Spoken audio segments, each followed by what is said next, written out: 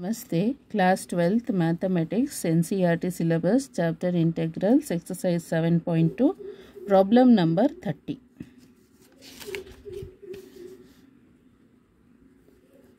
Integral of sin x divided by 1 plus cos x dx.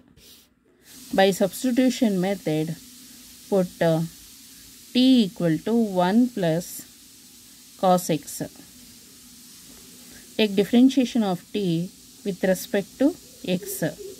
So differentiation of 1 is 0. Differentiation of cos x is minus sin x. Next, sin x dx equal to minus dt.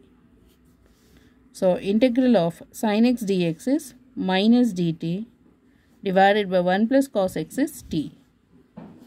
So equal to minus integral of 1 by t into dt. So integral of 1 by t is log magnitude of t minus log magnitude of t plus constant of integration. So integral of sin x divided by 1 plus cos x dx equal to minus log magnitude of t is 1 plus cos x.